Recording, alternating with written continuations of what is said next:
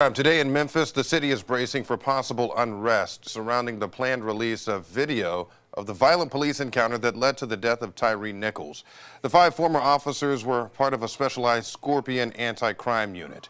They're facing charges, and CBS's Jared Hill is in Memphis with the latest.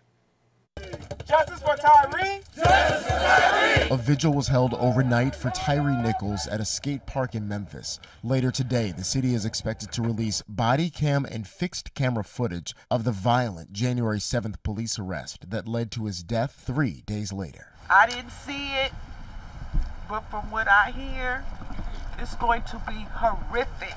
His mother, Rovon Wells, addressed the crowd gathered at the vigil, calling for peaceful protests. I don't want us burning up our cities, tearing up the streets, because that's not what my son stood for. Attorneys for Nichols' family say the 29-year-old dad, FedEx worker and avid skateboarder, was shocked, pepper sprayed, beaten, and restrained when Memphis police pulled him over on suspicion of reckless driving near his home. The 5 officers involved were fired and now face charges that include second-degree murder, aggravated assault, and aggravated kidnapping.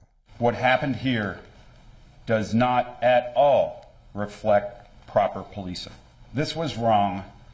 This was criminal. The city is on edge as it prepares for the release of that footage expected to happen later this evening.